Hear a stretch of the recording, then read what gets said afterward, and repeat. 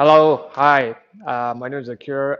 Thank you very much for joining us again, like for our special noodle class.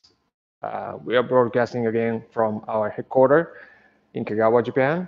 My name is Akira. I'm going to be a host for this class, and this is my colleague Megumi. She's making high hydration noodle today on our ramen machine and udon machine. So let's get started on our class, and let's start showing some of the slides that I have for this lecture. So we're talking about high hydration noodles today. And for those of you like who don't know much about noodle making, hydration is how much liquid/water is contained in noodle dough. And we define high hydration noodles as having over 40% hydration ratio. That means, for example, there's 4 kilograms of liquid/water in 14 kilograms of dough. That's 4 kilograms of liquid and 10 kilograms of solid ingredients. So that's high hydration noodles, and they are very good in terms of noodle texture. And being able to make and offer great high hydration noodles would be a great big plus to your current business.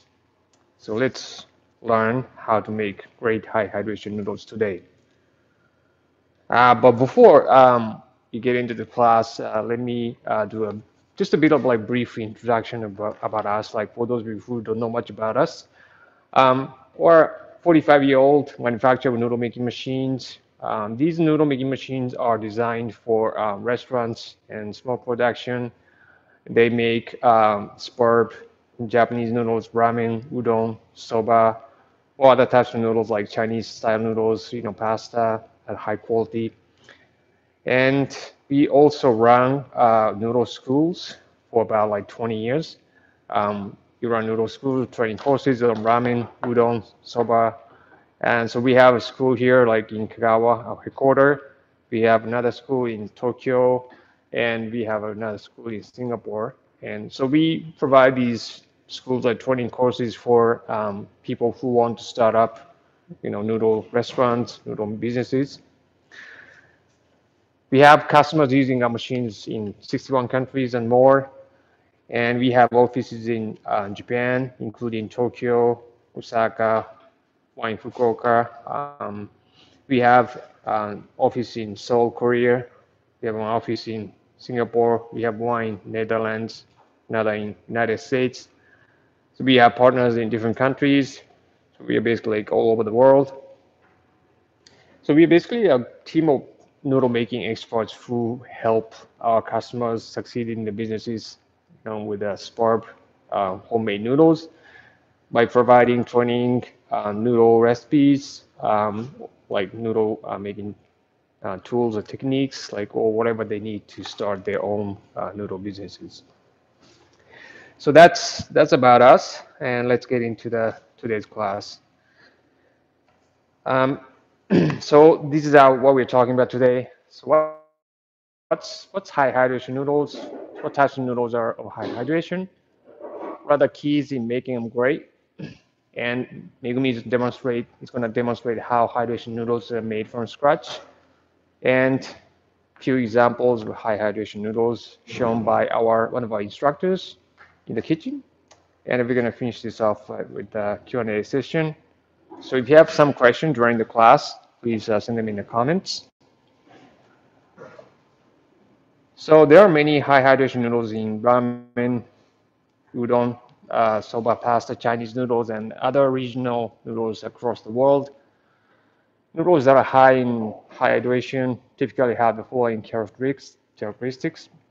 Noodle texture, soft, chewy, bouncy, and the color tends to be translucent. Noodle size tends to be thick. When talking about noodle variations, it's useful to check them in this chart. This chart shows different types of noodles in terms of noodle texture, hardness, hydration, and noodle sizes. So for the noodle texture or hardness, what matters is the protein and flour used to make these noodles and the hydration ratios. So basically, how much liquid is added to the flour in mixing. So the higher the protein, the harder the noodle texture, and then the lower the hydration ratio, the harder the noodle texture. So high hydration ratio noodles are soft. The higher the hydration ratio, the softer noodle texture. So when we have noodles that's soft, we should cut the noodle sheet into larger sizes because we want to make them into smaller. If we make them small sizes, the noodles do not bite. If it's the noodle dough is soft and the noodle size is small, then if you bite into them, like the noodles will give you a good bite. I think the opposite wouldn't be good either, because noodles that are hard and thick are just difficult to chew and eat. To have a certain level of good noodle texture, the noodle size and hardness should be balanced. This is the reason why most of these circles you see in this chart, they represent different types of noodles. They are positioned where this relationship between hardness, which is made of like protein and hydration, and the noodle sizes is sort of like balanced. And of course, there are variations, but this is basically the rule, um, the pattern. Today, so we are talking about noodles that are high in hydration, so they should be positioned in the right side of this chart, rather like at the bottom right of this chart. Okay, so there are many types of high hydration noodles. Um, for example, udon noodles use wheat flour with relatively low protein content, it's like 7 to 9%. Typically have a hydration ratio of around 50%. There can be some other types of udon noodles with a lower hydration, which we can make on our ramen noodle machine. But because of the lower hydration, which makes the noodle texture harder, we should make the noodle size smaller to balance the noodle texture. Because if we have like harder noodle texture, I mean, if we have like harder dough, if the noodle size is as big as for high hydration dough, then the noodle texture be like maybe too hard. So we want to make the noodle size a bit smaller. Soba noodles with main ingredients to be like buckwheat flour, also high in hydration, about like 45%, 50%. And there can be soba noodles with a lower hydration, which we can make on a ramen noodle machine again. But like about half of the solid ingredients need to be wheat flour or other ingredients with the gluten, because buckwheat is gluten-free, does not form into noodles by itself. There needs to be other binding agent. So other types of high hydration noodles, such as certain types of Chinese noodles, for example, there's biam biam men noodles that are around 50% hydration. You can look this up in the internet later. But this type of noodles are like very wide, flat, and chewy. You can also produce pasta such as fettuccine, etc., with a lot of liquid. There are famous regional ramen noodles in Japan that are high in water content. The famous one, maybe Sun Ramen, and which is a neighbor city in Tochigi Prefecture. The hydration is about like 55, 50%.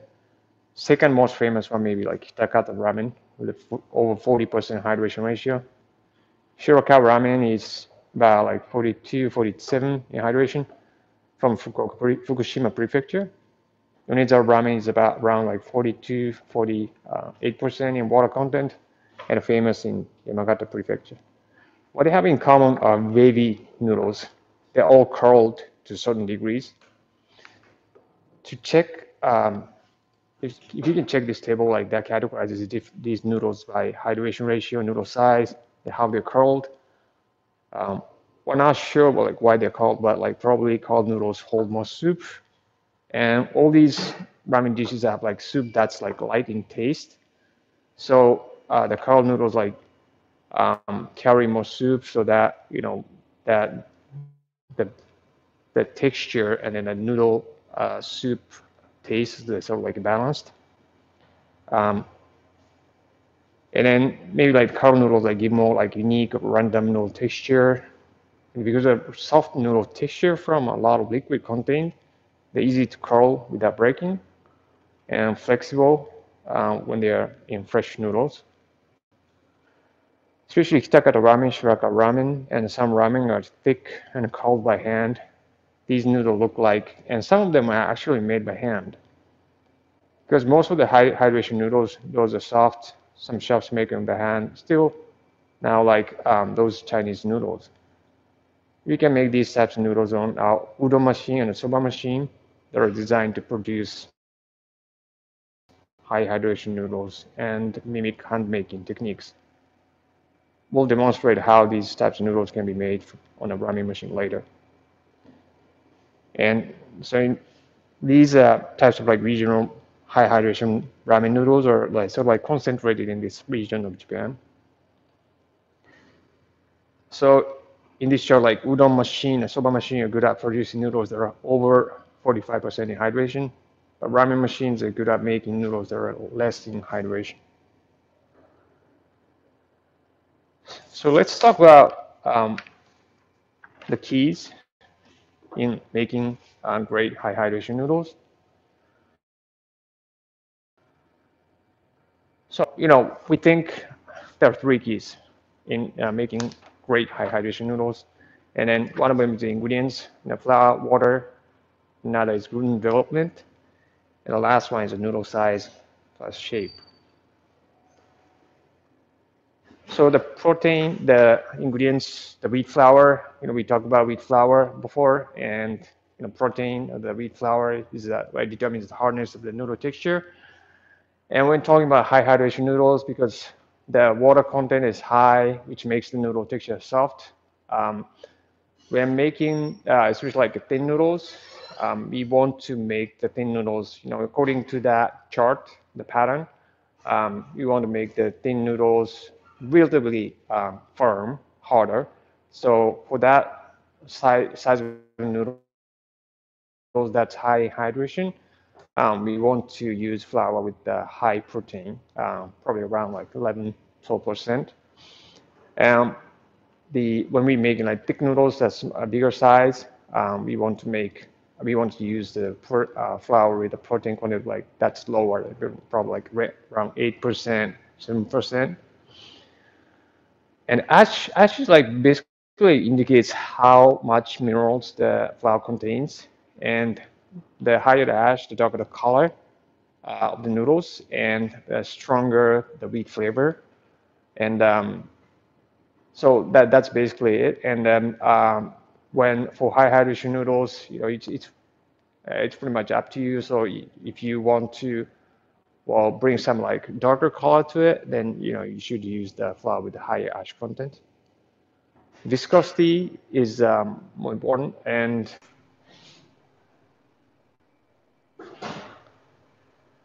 huh? Okay. I think we had some bit of problem with the internet or something. So ingredients, right? Ingredients is very important, like when making good high hydration noodles. And one of the ingredients, of course, like wheat flour, right? Wheat flour, we already talked about the protein. Um, so protein, the hardness of the noodle texture is determined by hydration and the protein of flour. So the higher the protein, the harder, right? So we're making smaller size noodles, thinner size noodles. We want to, according to the chart, right? The pattern in the chart, we want to make the we want to make it harder, right? Harder, thinner. Then so we want to use the flour with higher protein, like around 11 to 12%. When making like thicker noodles, we want to make it softer, so we want to use the flour with the lower protein content, like 7, 8%. And so for some of the unique noodle texture, we can blend. We can blend the different flours with different protein content. And ash is like basically indicates like how much minerals is contained in the flour. The higher the ash, the darker the color, the stronger the wheat flavor. Um, so it's really up to you. Like I think tendency is that like like nowadays, like we, a lot of ramen chefs like want to add bit of like flour with the high ash to, well, make the color like darker, which some people perceive as like healthier. So but that's really up to you. And viscosity is determines like how elastic the noodle becomes, like how flexible. And basically, the higher the viscosity value, the better the noodle texture. But this value is not shown in the product label, like protein ash. So we want, if you have like some sample flour you want to test for this value, you can send those sample flours to us, and we can test it for you, like on our the machine that we have for to measure this value. Another ingredient, that water. Water is very important because the high hydration noodles means like basically that more water, uh, more water noodle, like noodles have that has more water. Um, and the kind of water we want to use is salt water. So when we're cooking noodles, right, there's some like ingredients that need to be released to the cooking water, boiling water, and in exchange, the noodles absorb the cooking water. So this exchange process cooks the noodle. And but like if you cook the noodles like in hot water, then like that has contained like a lot of minerals like magnesium, like calcium.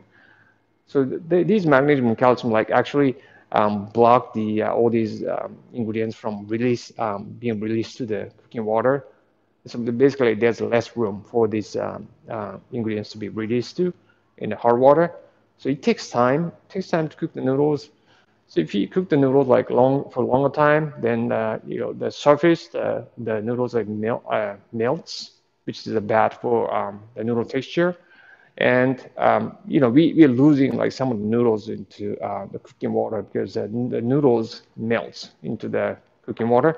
So we are getting less noodles, and we are getting like uh, poorer the noodle texture from hard water cooking. So we want to use salt water, and then think about like we want to we would need to like spend more time, money on like cooking. Think about gas, like electricity to cook these noodles for a longer time. And this is an everyday thing, right? So like think about doing that for like months, like years. Think about like how much money you'd save like by going soft water. So if you have to work with the hard water, then you should use water softener. So that's water. And okay, so let's start talking about gluten development. Gluten development is also important for high hydration noodles.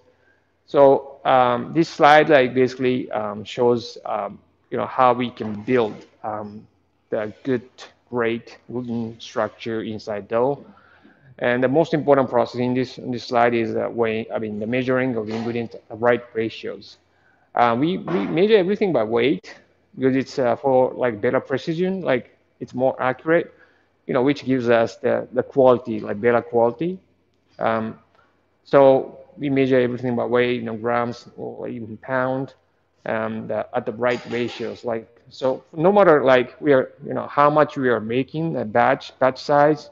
So whether we are making like 4 kilogram batch, whether we are making like 10 kilogram batch, or if you can measure all the ingredients at the right ratio, like percentages, we can make the quality, same types of noodles, same noodles. And so that's the most important process. So we are trying to build like kind of web like network of gluten, like the one shown in the image. So the first step is a mixing process.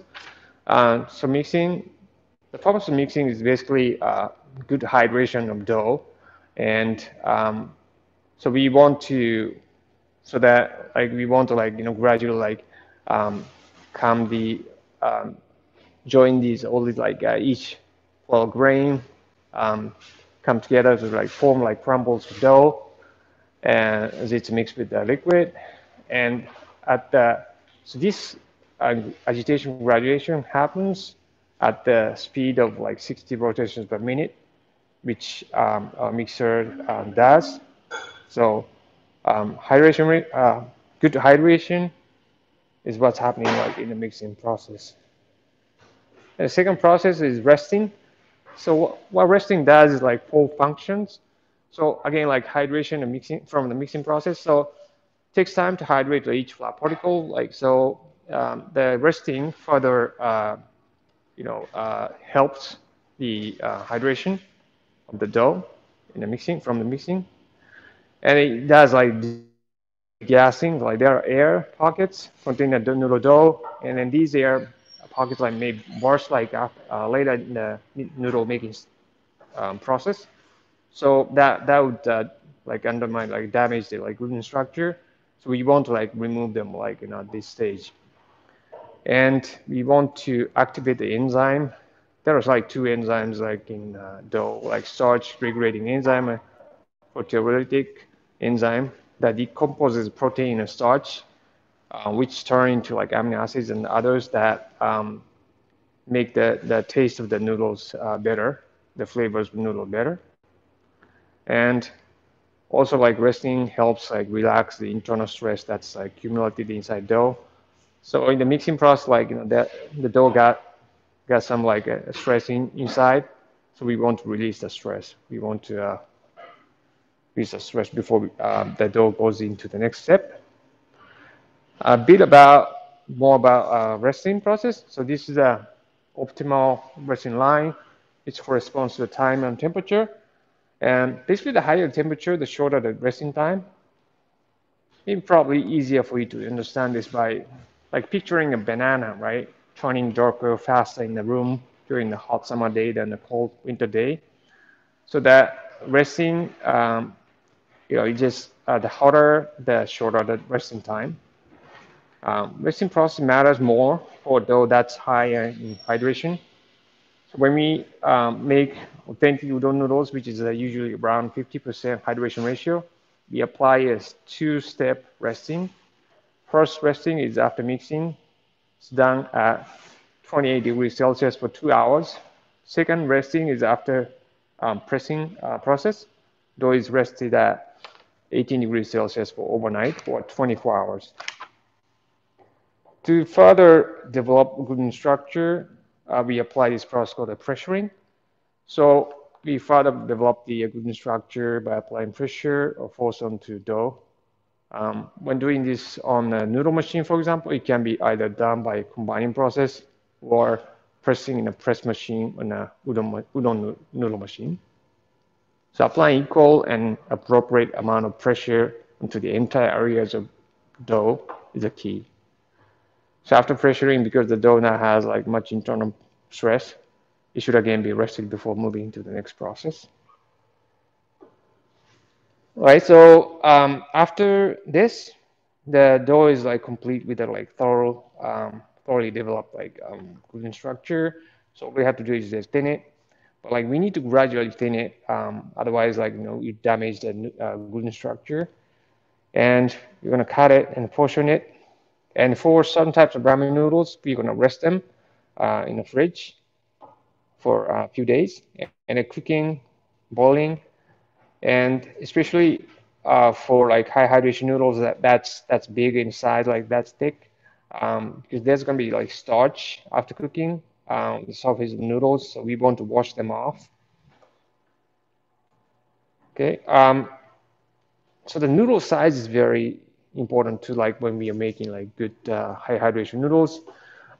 So this slide just kind of shows illustrates like different noodle sizes for kind of cutter we use for like we call like slider cutters, different sizes and shapes.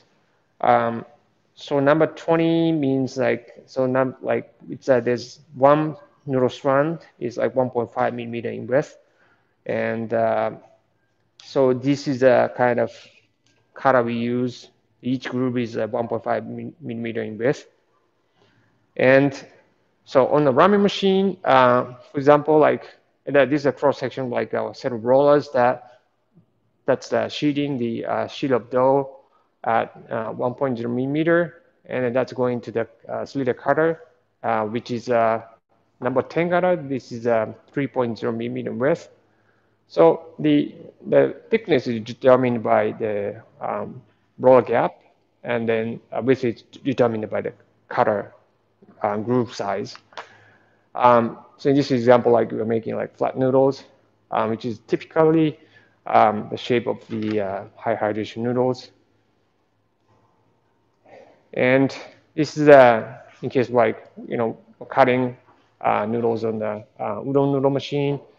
So this is again like cross section of like the set of rollers, the rolling the sheeting the dough sheet at 1.0 millimeter, and then the dough is a instead of like slither cutter, it cuts the dough like by the knife blade. That's like going up and down onto the dough sheet that's like being moved by a conveyor. And so the speed of conveyor basically like controls the width of dough um, that's cut by the blade knife. That's going up and down into the dough sheet. Again, like it's the same shape, but like the cut surface is actually sharper on the dough that's cut by udon machine. Usually cuts with like a knife blade instead of like slither cutter that has like a rougher surface. And so that kind of changed the like noodle texture as well. So getting the ideal noodle texture, so this just shows like how noodles get cooked and soggy. Like hot surface, just talking about, so that the water, boiling water, like actually penetrates the, enters the noodles from the cut surface, you know, and so then the water like sort of like slowly like penetrates into the noodles like towards the core, and so when there's a certain portion of the core left, like raw part remaining in the noodles, so we call this kind of condition like gelatinization, gelatinized condition. So the starch of noodles like take up liquid and swell when heated, and it becomes clear gel-like texture. So kind of like a wine showing a picture. So that's a cooked condition, but like over time, the water penetrates towards the core, and then when there's like no raw part like left, then the noodle is soggy. So how much noodles are cooked also like determines the like kind of noodle texture as well. Like when your customers like bite into the noodles. So by changing the cooking time and estimating how long the noodles would have to like travel before or consumed by the customers, and then you have to like take into account like noodle size, ingredients. We talked about the flour, protein, the water, hydration. So you need to like control the noodle texture your customers may experience. So try to get the ideal noodle texture. We need to think about ingredients, the flour, water, and then gluten development, and then noodle size and shape. Okay, so that's basically like what I had for this lecture. And before we go to the kitchen, like Megumi is going to make some noodles from scratch. And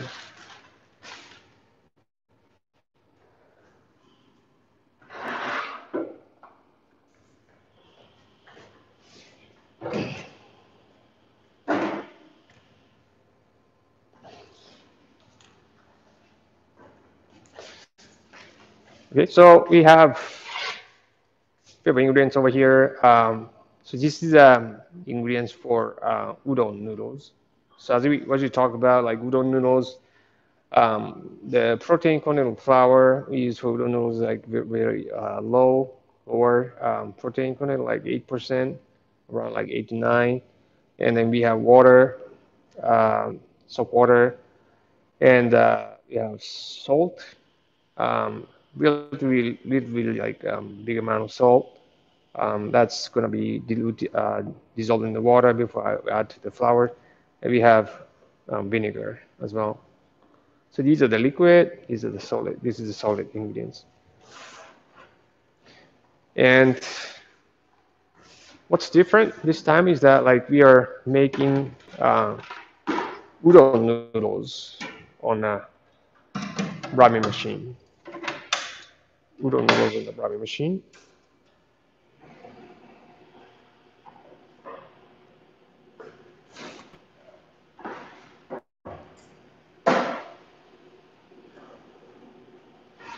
And so this this ramen machine is called like Richmond One, and it has a mixer that you can mix up to like 10 kilograms of solid ingredients, and the minimum batch is 4 kilograms. So we are doing like 4 kilograms batch.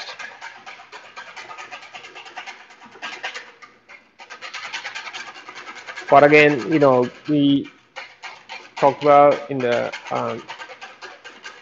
noodle making process that whether no matter like what the batch size, the the ratio, the the mixing ratio, like recipe is the same. So like if you're doing 10, and if it's like the hydration ratio is like 40%, then it's the amount of liquid is 40% to the weight of the solid ingredients. So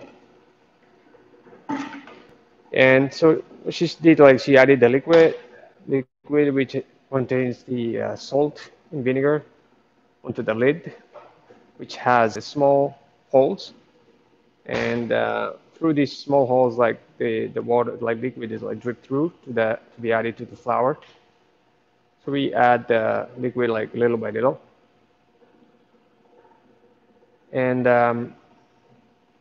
yeah, the mixing time, like total mixing time is 5 minutes, but like it's yeah, we can't just stand here just keep watching it. So she prepared actually the dough beforehand, and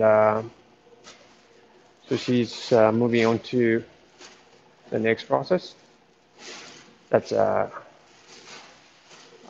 rough sheeting. So that's a kind of resting process that she did actually on this dough. So she put the dough in a plastic bag and seal it to keep it from drying, and then put it in uh, we call like it's a cabinet that controls the temperature inside, and she put that dough into the cabinet and 28 degrees Celsius.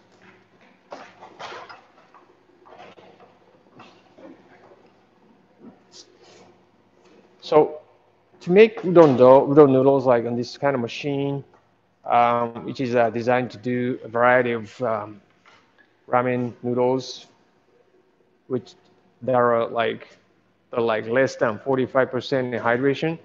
Um, so that like you'd have to make the hydration of the udon noodles lower than well, let's say like authentic udon noodles, which are like around like 50% in hydration. And so the amount of like salt, the amount of vinegar we're adding to this dough are different. And hydration ratio we could probably do is that like we could probably do like maybe like 40% for udon that we can do on this kind of machine. And if you want to do like udon noodles like that's kind of authentic. Authentic means like higher in hydration, so like the noodle texture is like softer, maybe like bouncier, and then the noodle size thicker. You'd have to use a udon machine to make them. But udon noodles like that are made on this machine are pretty good too. Like as long as you cut it into kind of smaller size, small size, like so like the noodles shouldn't be too thick, because again, like hydration ratio that this machine is good at doing is less than 45%, and it's like 40%, like 38%, like udon dough. That's relatively hard for udon noodles. So you shouldn't go well too thick noodle size. Otherwise, again, like remember the relationship we showed like in the chart. Um, so that's thicker. I mean, the harder the noodle tissue, like thinner, you want to go to have like a good kind of balanced noodle texture.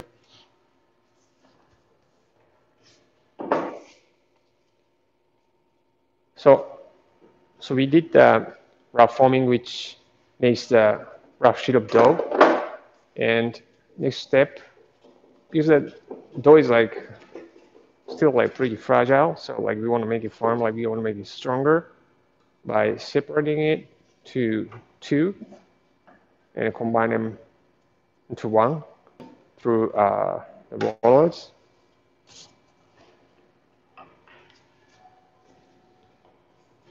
to make it firm. And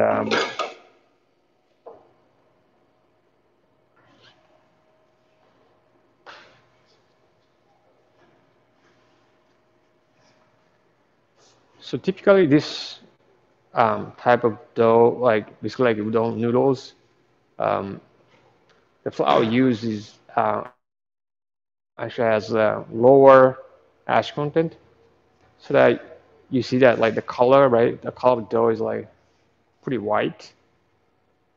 It's very white, and that's just because the image we have, like the image like Japanese have for udon noodles is like has like kind of white color. It's not like kind of brown rice or like kind of dark sourdough bread or something, but it's more like it's white.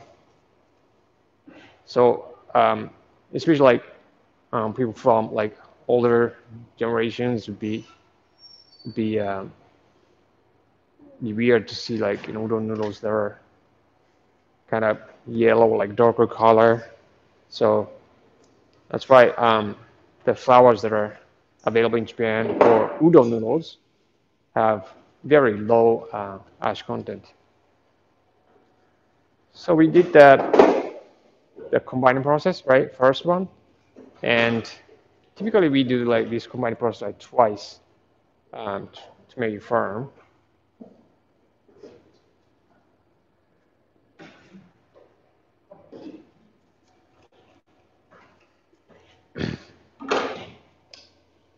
And again, like we talk about like gluten development, right? The gluten development is like the gluten structure is like actually growing inside dough while we do this process, the combining first one, second one, and at this in this doing the second combine process, um, we we just assume that like gluten structure is being thoroughly developed, and so after this, all we have to do is just thin it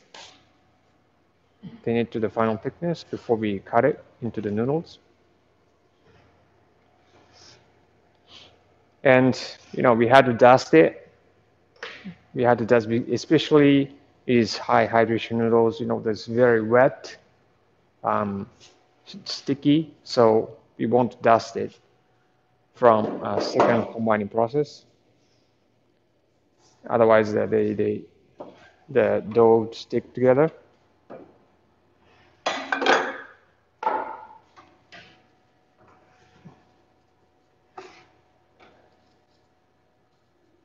So what we are doing is just thin it to the final thickness.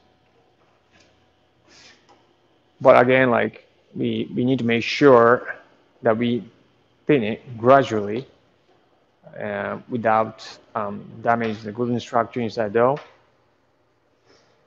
So we want to thin it bit by bit.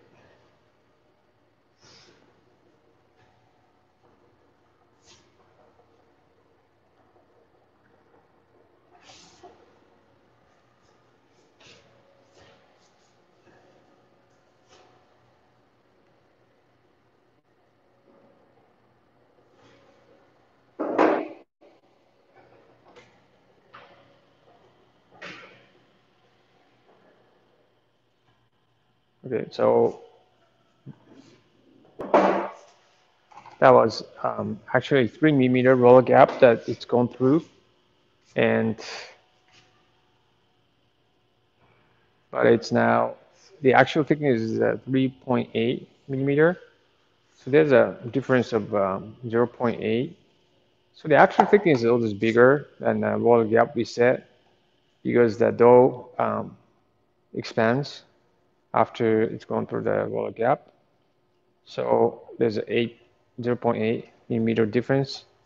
So the actual thickness is 0.8 bigger than the roller gap. So it just expands, right, by 0.8. And so this is important because we need to calculate what the roller gap we need to set to get that final thickness in the actual thickness dough. And we're using this cutter number 10, which is a 3 mm in width, right? 3 mm in width.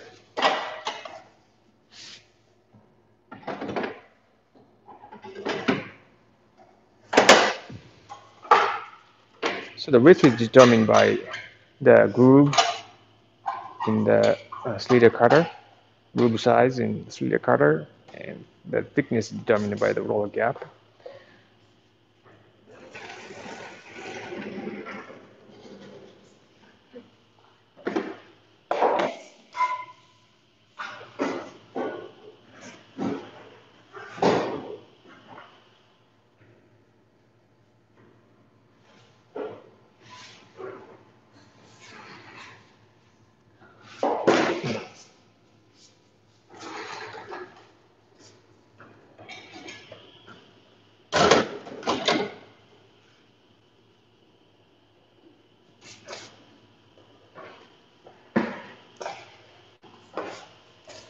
So we're gonna cut it, right? We're gonna cut it, and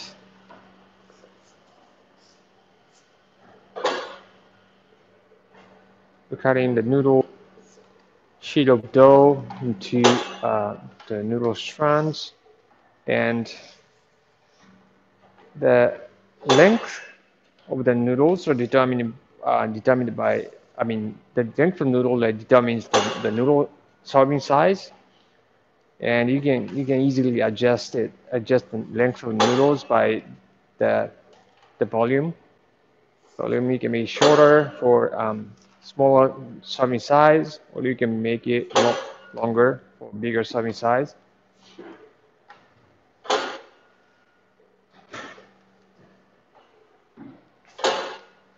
So it's very easy to make udon noodles or like any types of noodles, and then like it's very easy to like control the serving size, recipes, or like ingredients, and then it's very you can make like a variety of noodles like with the consistency and quality. Um, so that was udon noodles she made on the ramen machine, right? Next, she's going to make high hydration ramen noodles on the udon machine.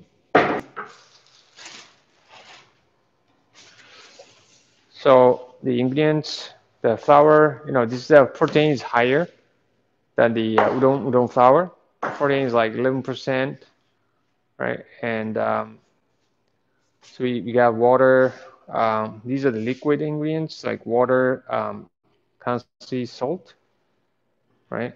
But like it's high in hydration. So again, like we put the flour to the mixer.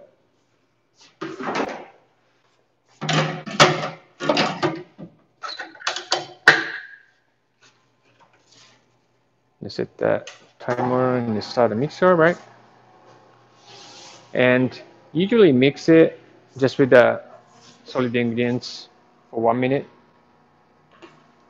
We call it like air rotation. And so we need to like dissolve like all these salt and calcium to the water slowly to make sure that before we add it to the flour.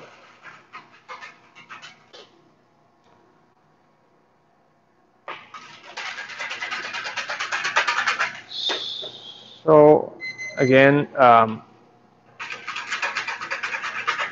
again we are adding the liquid with which,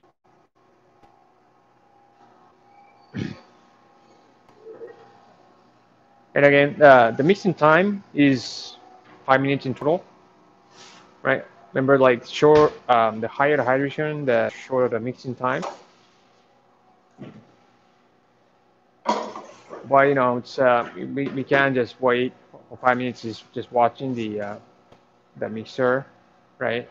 It's boring. So we gonna go to the next process, which is pressuring a pressure machine. So she prepared the dough, right? In a again like in a resting cabinet, and then so we're gonna put it in a press machine to press the dough, to apply the force, right, to make it firm, to develop like gluten structure, right? We talked about it, right? Pressuring. And so this press machine um, basically mimics the like hand making techniques of like, you know, in old days like people would like foot step in a dough to make the dough firm. And this press machine so like mimics that techniques. And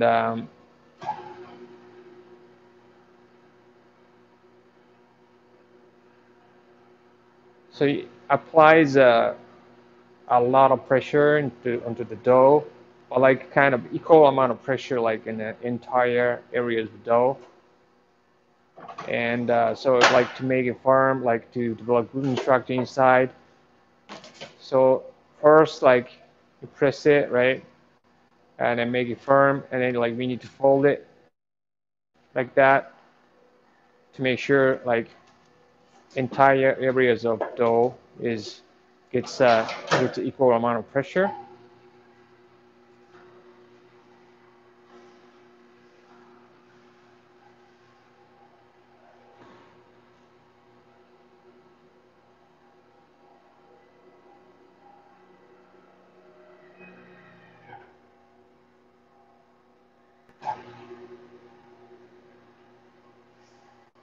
So that was second time of pressing.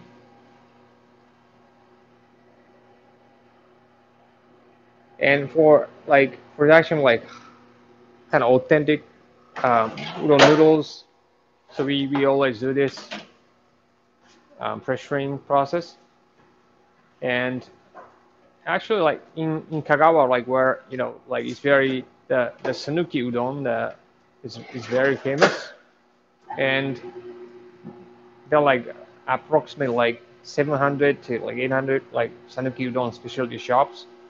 And actually, some of the shops actually do still do this by hand, by feet.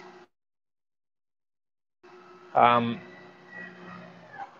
so they do it like in an old way, and then yeah, it's actually labor intensive. It takes up a lot of energy, even though like you know just stepping on it. But yeah, so there are a lot of like people. There are a lot of like udon shops going into the kind of machine. So we did that for 3 times, and we're gonna we're gonna sheet it, we're gonna thin it, but like this dough is like too big for portion for sheeting, so we want to divide it up to smaller pieces for kind of more efficient operation of sheeting.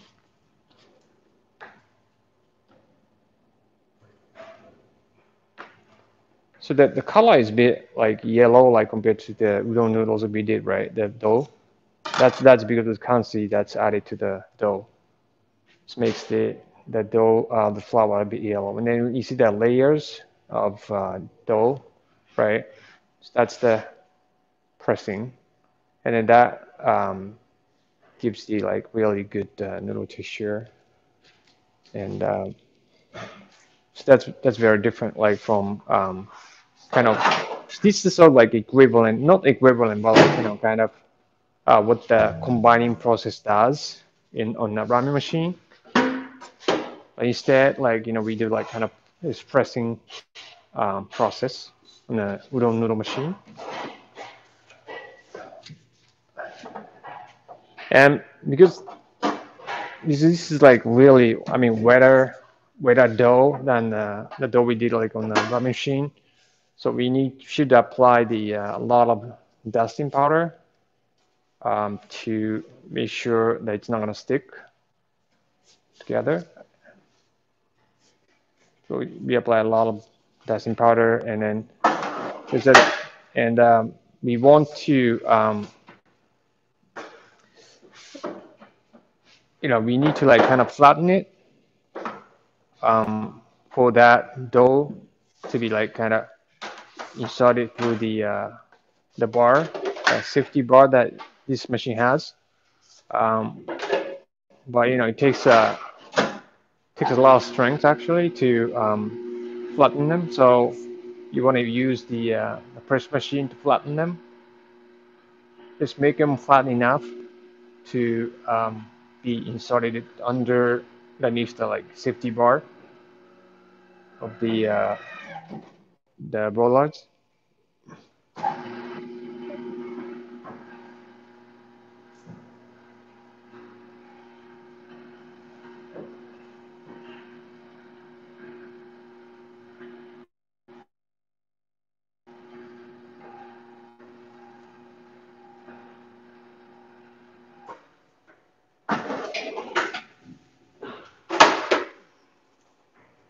I think they're flat. It's flat enough.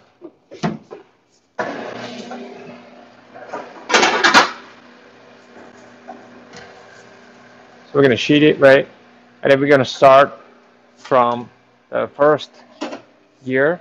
So this gear, as we go up, right, it's gonna narrow the roller gap between the two rollers. And so, again, like we're gradually thin the dough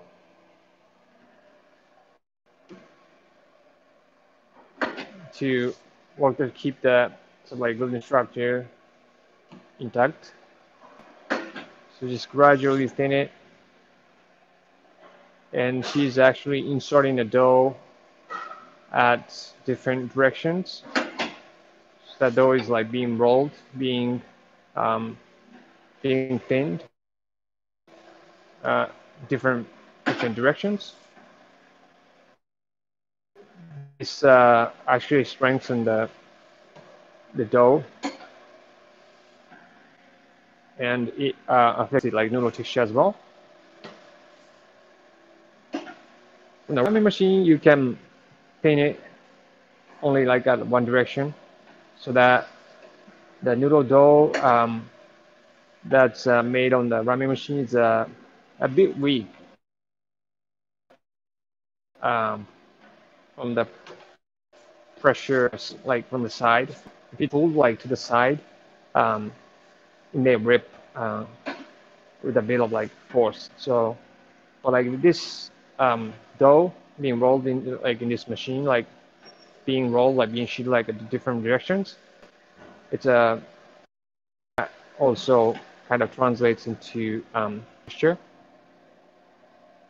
And yeah, it's getting like really thin, and then you may be able to like see may be able to see the numbers like on display.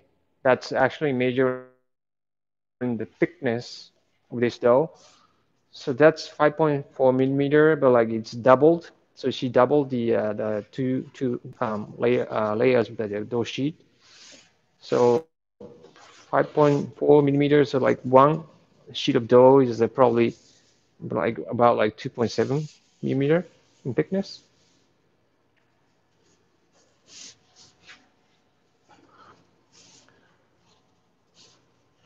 Okay, so she is going to cut it. So this machine uses this different cutting system. I kind of talked about it, and uses this like knife cutter that's like moving up and down, moving up and down onto the dough sheet that's being moved on the conveyor belt. And so the speed of conveyor belt actually determines the width of the dough.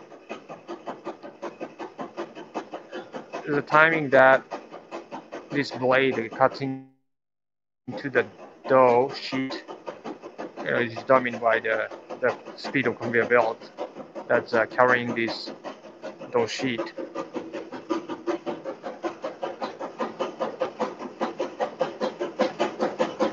So this machine, like, it's really kind of like mimics the hand making techniques of like hand making like noodle making techniques. And so that's sides down, like, so the noodles are like nicely like lined up, and so it's really really thick for like ramen noodles, but like they are these noodles like high in hydration ratios, like that makes these noodles like soft, like bouncy, chewy. Um, so it's very different, like noodle texture that you from like a typical like ramen noodles that are made on like a ramen machine.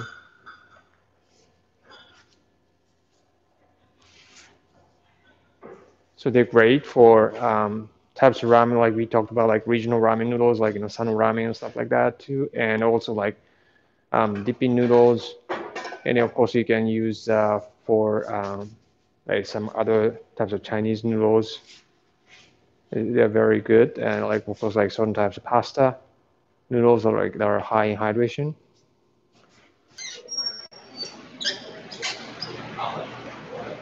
So this is our kitchen where we each teach like up to like 8 people at a time.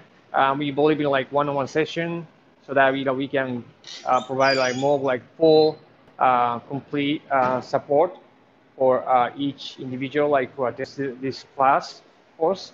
And so we have like, for example, like we have like 10 induction cookers, like big ones, and so each induction cooker will be like cooking like different ingredients to make stock, right? And we can control like how each ingredient tastes in stock, right? And we're gonna be making different types of like tare sauce, right? So we make everything from scratch actually. So we teach basics, we teach like different applications.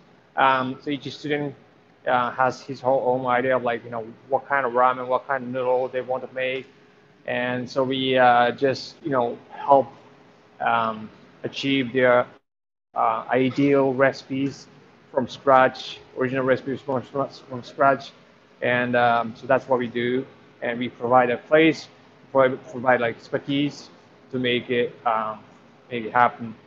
And of course, like students can like share their other recipes like with other people who are attending also.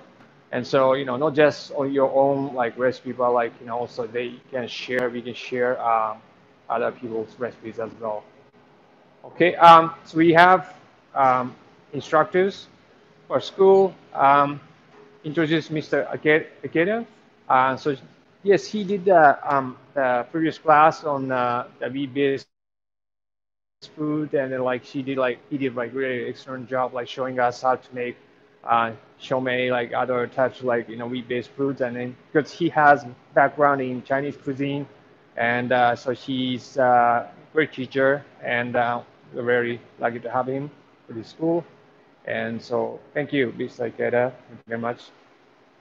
Okay, and Mr. Sun, so he did like one of the classes actually on my classes before, and because he speaks Chinese, and so he's with us like with for this school like for several months, but like he's a great instructor as well.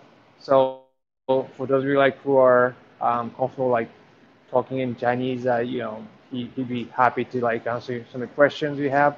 So please feel free to ask me any questions. Thank you, San.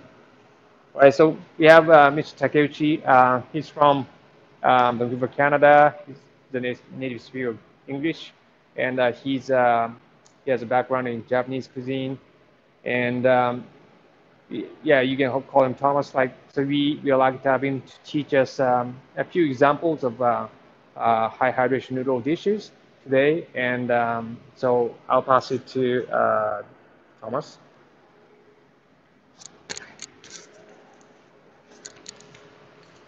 Hello, everyone.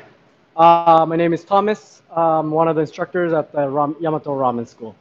And today I'll be talking about high hydration noodles. So let's just go over to the board and already, but I'm just going to briefly talk about it. High hydration noodles, you call it high hydration noodles when you have more than 40% liquid against the flour. So there's more liquid mixed into the dough compared to other type of ramen noodles or any kind of noodles. And the characteristics, high hydration noodles are soft yet chewy because there's a lot of liquid mixed into the dough. It's usually softer, but because of the gluten, it's going to still be chewy at the same time. And also, the noodle tends to be translucent. Sometimes we get the question, how to make your noodles translucent. So one of the point is to bring up the hydration level by having more liquid mixed into the dough. The noodle becomes translucent. So that's one of the point. And lastly, high hydration noodles get soggy slower because there's already a lot of liquid mixed into the dough. There's less space. There's not for the noodle to soak up more water again, so it gets soggy slower. So that's one of the good characteristics of high hydration noodles. And high hydration noodles are suitable for thick noodles because it's soft and chewy, and they're great for hand-pressed wavy noodles. I'm going to be showing you this later on. And also udon tends to be high hydration, and also tsukemen and mazemen as well.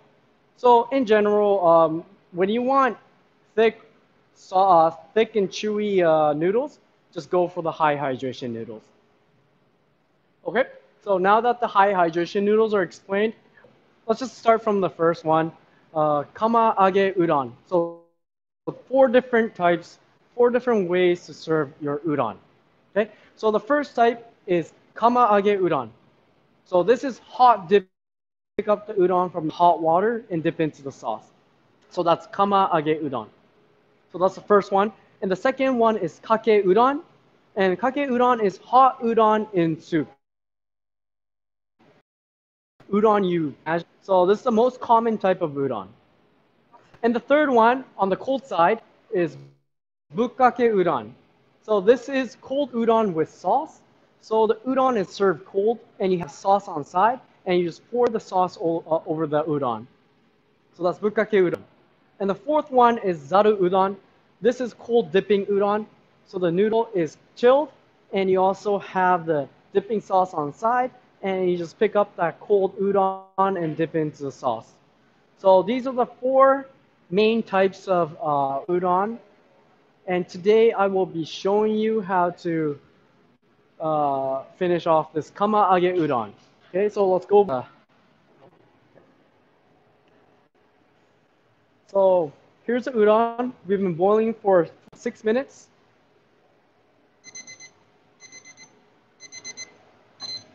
Okay. So the noodle is ready, and we're going to pick up the udon directly from the boiling water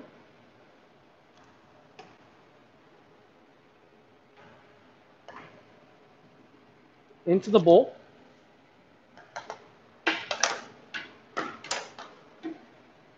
And what you want to do is you want to pick up that boiling water and just pour it into the bowl and just serve it with the udon.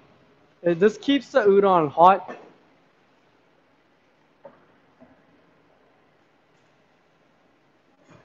I'm just going to top it with mitsubari on top. And here's a dipping sauce. It's fish stock with soy sauce. And make sure to heat this up as well. So hot udon and hot dipping sauce. And some condiments as well. So this is one of the traditional way of serving udon. And it's called kamaage udon.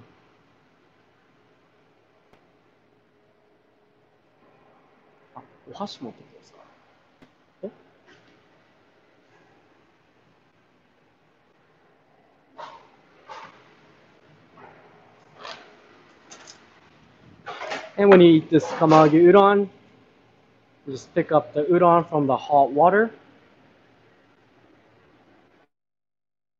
and just dip into sauce and you eat it. Good? So yeah, this is great for winter during the cold season. The noodles are hot, the dipping sauce is hot as well. Makes your body hot as well, warm up your body as well. Okay. Okay, so next I want to talk about ramen, and we're going to talk about something different today, okay? Okay, so usually ramen stock is made with pork bone, chicken, vegetables, and dry seafood.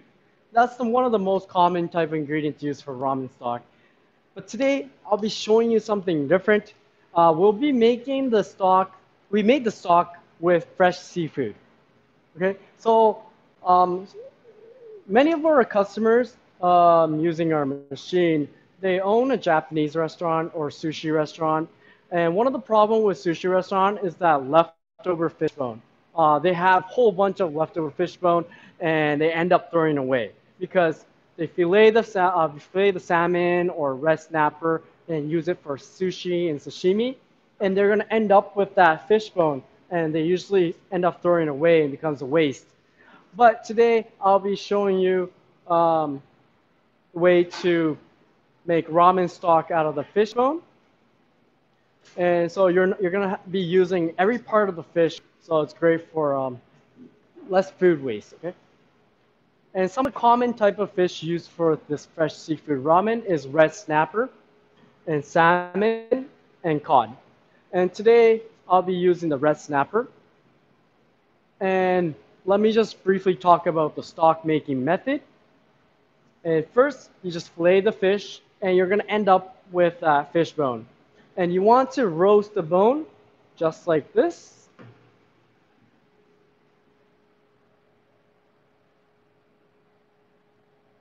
So you want to roast that fish bone just so that you have slight brown parts. So, and then after you roast the bone, you want to simmer the bone for 3 to 4 hours, just like this. Start simmering this stock maybe 3 to 4 hours ago.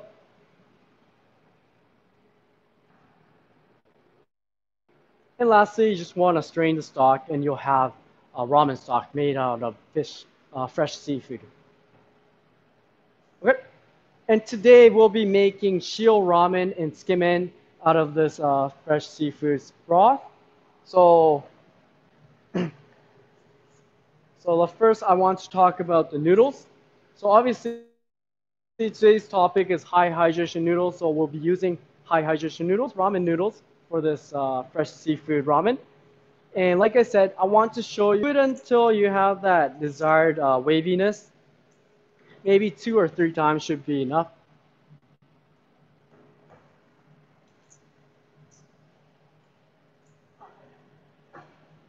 Great, sorry about that. One more time.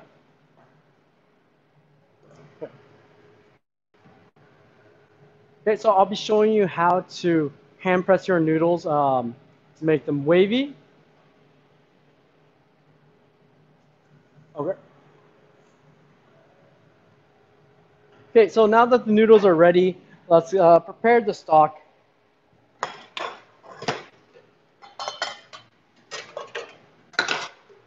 So I'm going to strain the stock.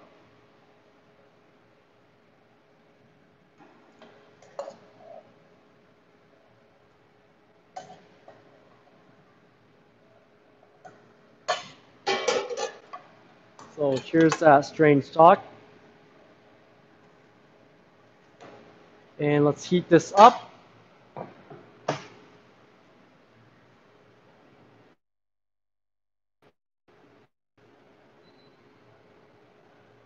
Okay, so while that stock is heating up, let's start boiling the noodles.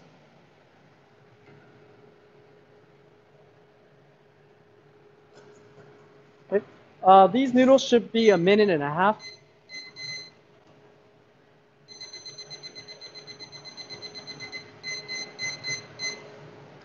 Okay. And make sure that boiling machine is rapidly boiling. It allows the noodle to be moving around freely for that consistent boil. Once you put the noodles in, first 5 or 10 seconds, you want to mix it up. Okay. So while the noodles are boiling, let's get the flavoring sauce and the oil ready. So here's the salt-based motodare flavoring sauce for this ramen. Just pour 1 full scoop of this salt motodare. And this is chicken oil-based flavored oil. And a scoop of this oil. And we still have a little bit more time. And let me explain the toppings. Here's a sous vide red snapper. And I'm going to torch the skin for a nice aroma.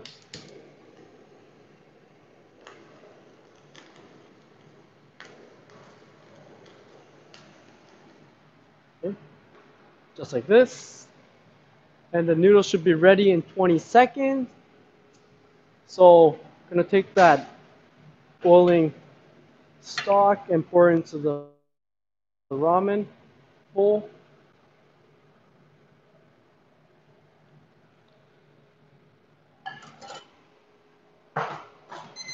And the noodles ready.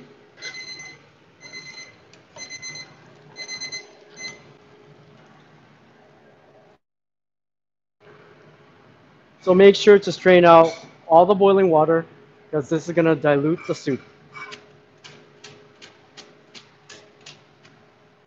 Okay. And pour the noodle into the soup. And you want to line up the noodles.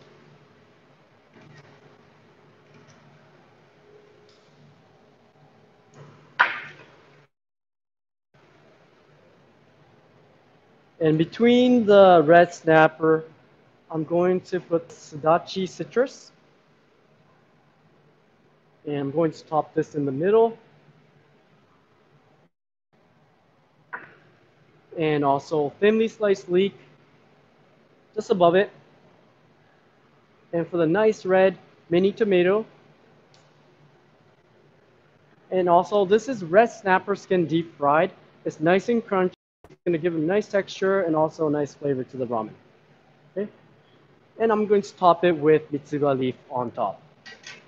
And also pink pepper.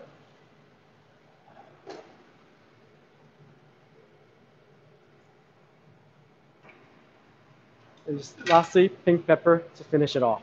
Okay, so this is how to finish off your red snapper shield ramen.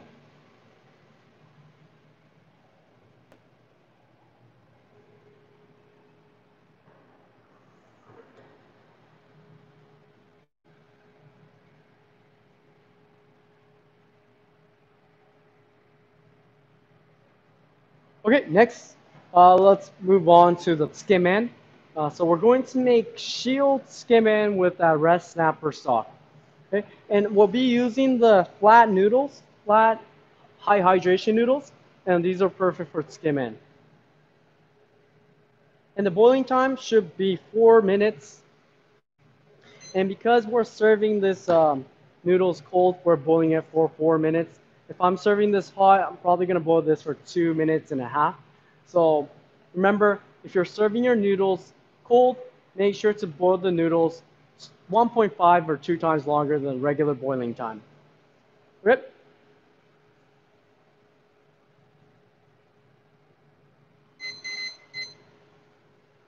So 4 minutes.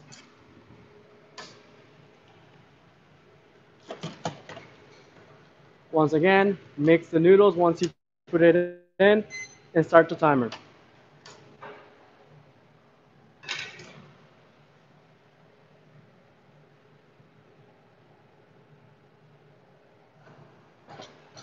Okay, let's prepare the dipping sauce. So let's go over to the stock one more time.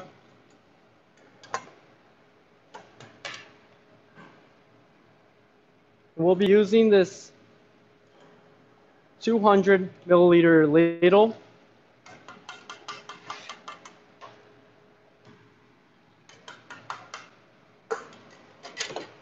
And for skimman, for ramen, you usually pour the flavoring sauce and the oil into the bowl and pour the hot soup into it.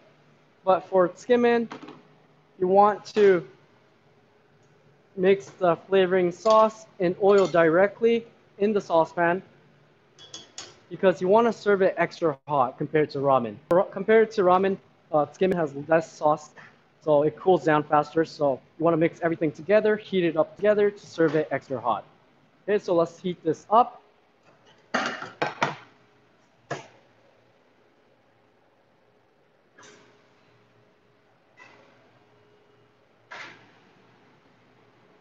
Okay, so while the dipping sauce is heating up, let's talk about toppings. So once again, we have that sous vide red snapper, and I'm going to torch the skin.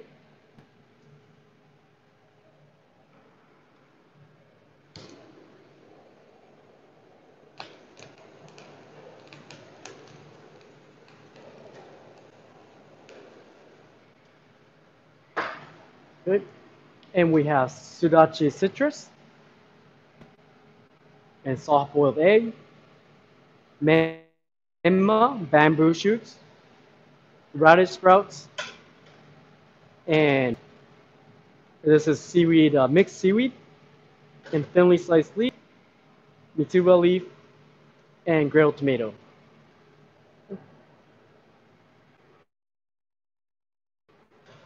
And once again, I'm going to slide the sudachi citrus in between the red snapper, just like this. Okay.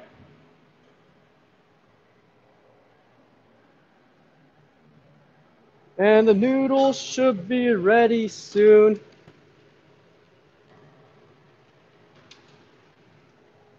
So for skimmen, what you want to do is after you boil the noodles, you want to wash and chill the noodles to remove the starch around the noodles and yeah, chill the noodles. Okay.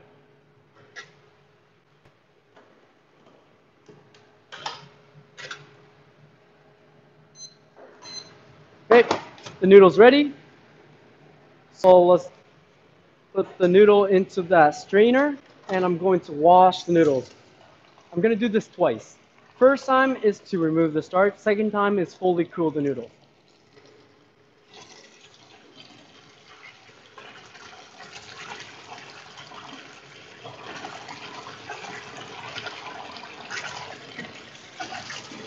Okay, throw away the water. And one more time.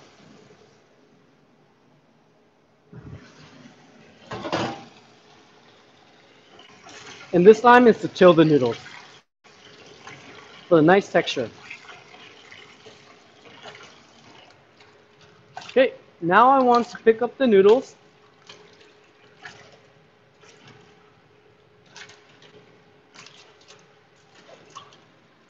and want to use the other hand to kind of like comb the noodle to line it up nicely.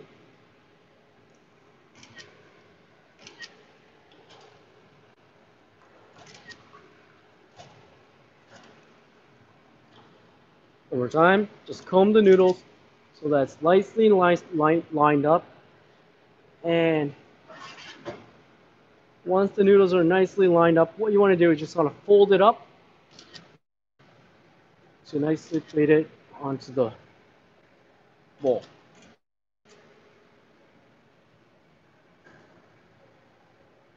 Okay.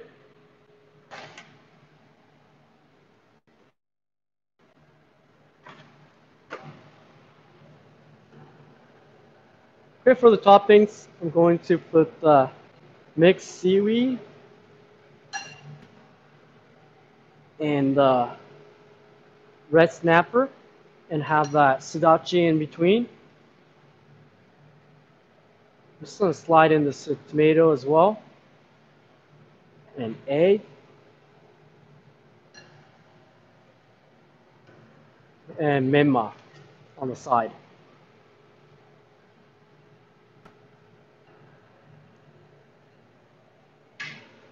And I'm going to top it with thinly sliced leek and mitsuba leaf on top. And the dipping sauce should be ready too. So I'm going to pour that dipping sauce into the bowl.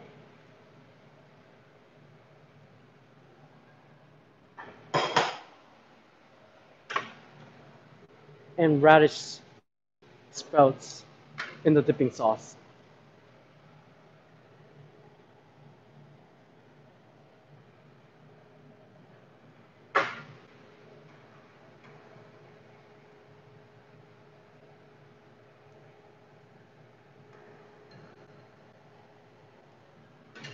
Okay. So this is how to prepare your red snapper shield skimmen.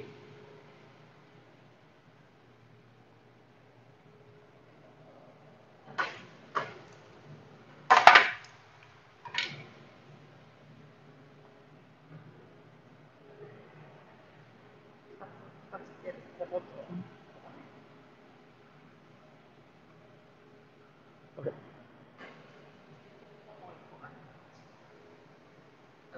はい、うどんですね。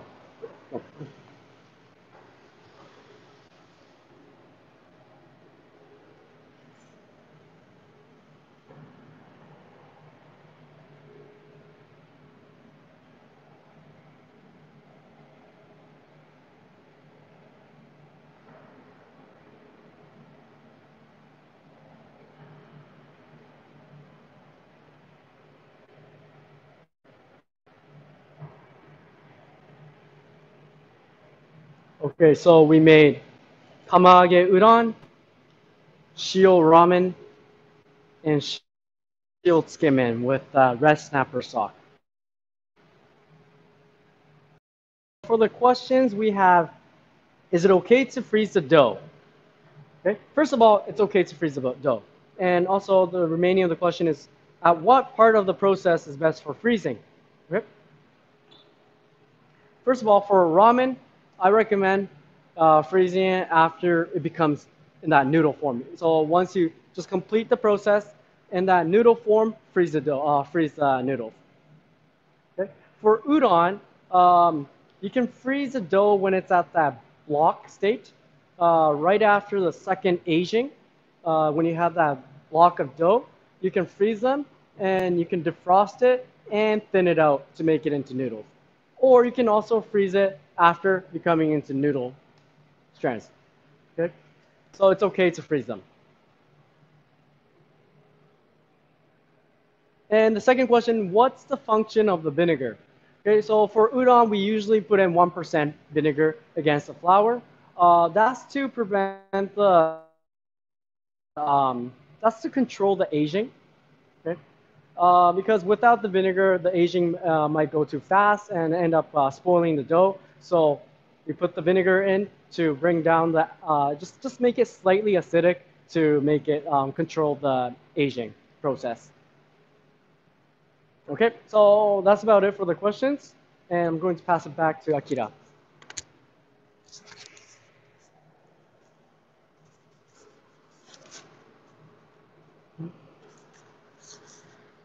All right, thank you, Thomas. That was a great presentation, and that was a class for high hydration noodles.